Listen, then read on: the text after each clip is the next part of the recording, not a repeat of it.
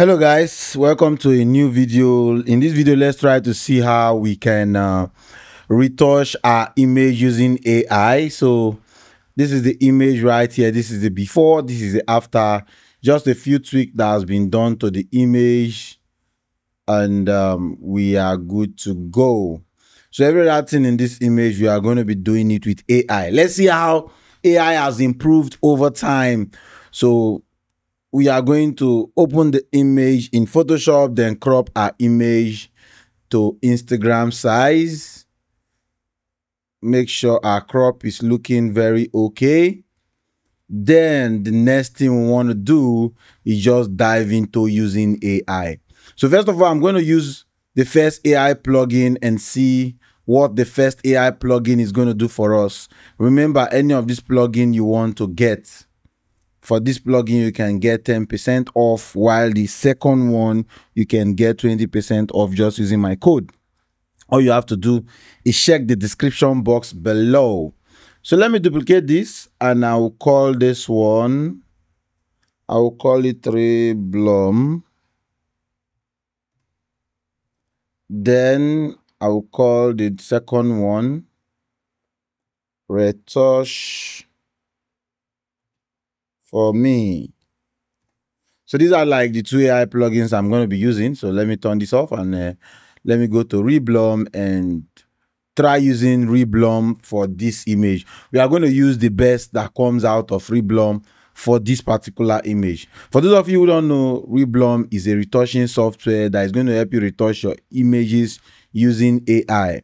So it is going to remove blemishes by itself and clean up your image and make sure it's not looking too edited, but looking as natural as possible. So here you go. There you go. It has done its best for the image. And this is what you get. Let's see our before and after. These are before, these are after. A before and after. So I'm going to touch it one more time. I'm going to go into Reblum. I'm going to add it. The beautiful thing about using this AI software is that there is no limit. You can decide to go into the software and add it again and add it again. So you can add it as many times as you want. So what we are doing now is just going straight with the what we can add. So let me go back to fashion again. The neutral is not as strong as fashion. The neutral will just help you remove minor blemishes, and that's all. So as you can see, I did it twice, and this is what I got. I'm getting a well retouched image. As you can see, all blemishes has been removed, and is doing unique job. It cleaned everything there, and this is the result. So let's bring this down and off it, and then turn on retouch for me. For retouch for me, there are a lot of presets I have here, a lot of different plugins I have to say, but I'm going to be using just a few. I have the panel here, so I'm going to be using it from the panel. So one of the things I'm going to be using is retouch for me heal. That's going to help me remove blemishes. Then dodge and burn. All these plugins, you have to buy them separate. You have to buy each of them separate. So if you decide I want to use Reblum, you can go with the Reblum. If you decide I want to use Retouch for me, you can go with Retouch for me. It's a choice thing. Reblum, you just have to buy it once. They are not, and none of the software is online based. You don't have to be online to use any of the software. So what I want to do now is use these particular plugins. I have them all. Any of them you want to get, you can get a good discount using my code. So let's dive into it. So Retouch for me heal is going to help us remove all the blemishes on the face. These patches that you're seeing, the Retouch for me is going to help us do that. Retouch for me heal. Then Retouch for me dodge and burn is going to help us do a dodge and burn, a neat dodge and burn for our image. You all know how dodge and burn works. Bring out the highlight and the shadows, and try to retouch the image using dodge and burn. Then the next one I want to use is retouch for me profile volume. Profile volume will help us remove the excess shine and make the shine be in unique places only. Yes, that's what it will help us do. Then the next thing I want to go for is dust. Just in case there is dust in some areas of the skin that I could not take off while shooting the image. So with this 4, I am going to run it first. So when I run it, it's going to take some time. Depends on your system. For some system, if your RAM is not that heavy, if your RAM is not that strong, it's just going to take like a longer time to finish. But I'm using a MacBook, and also my MacBook is 16 gig.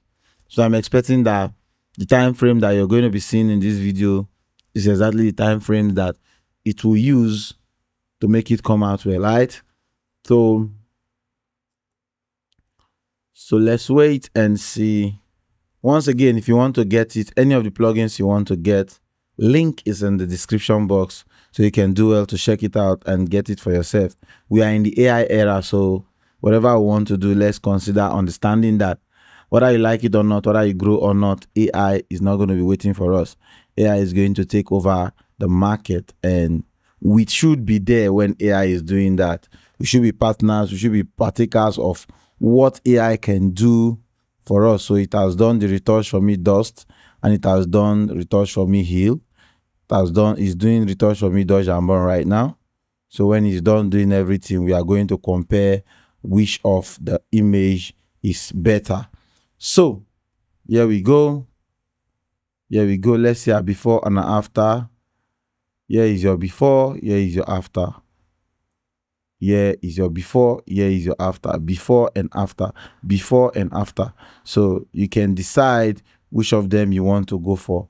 Let's check. Here is Reblum. This is what Reblum did for you. This is what Retouch for me did. Reblum, Retouch for me. For the Reblum, remember I did it twice, and it's way more smoother in my own eyes, if I don't want to lie. But the reason why I prefer this is because it gives you room to want to make everything in different processes. If you feel like you want to remove just the blemish on the face, you can do that. If you feel like you want to do more, you can do that. So now the next thing I want to do, because I still have Retouch for me here, I still have other of the plugins that I also got. The next thing I want to do is go to skin mesh and say okay.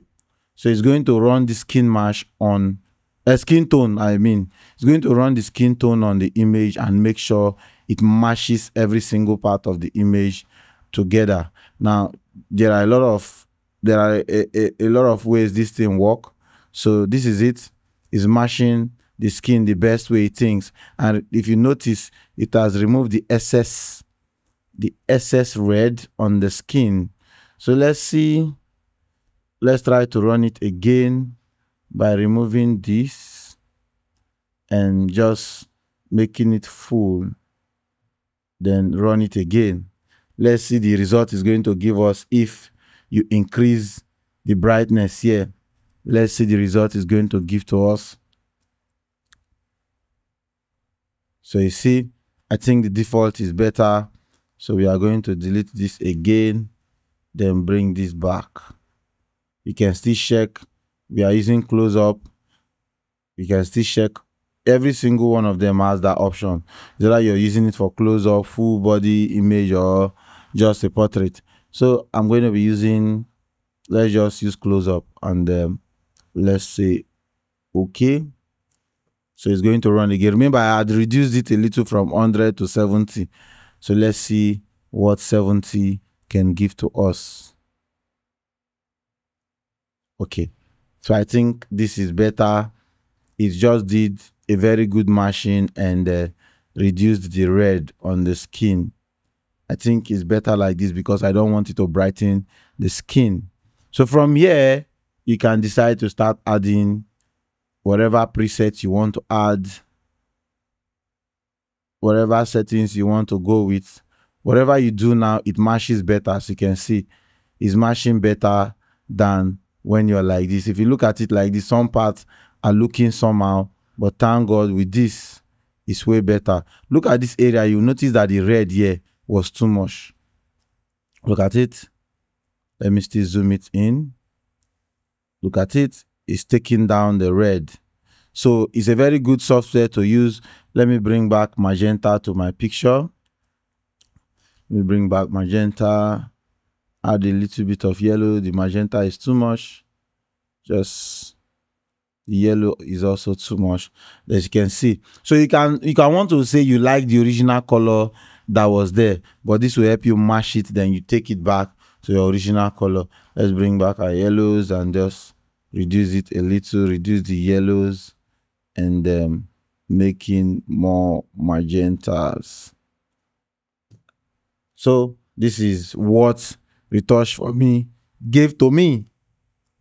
So I don't know which of them you prefer, but I think the both of them works very well.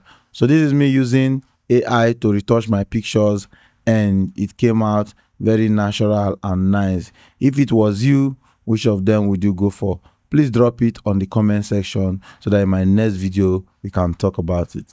See you then.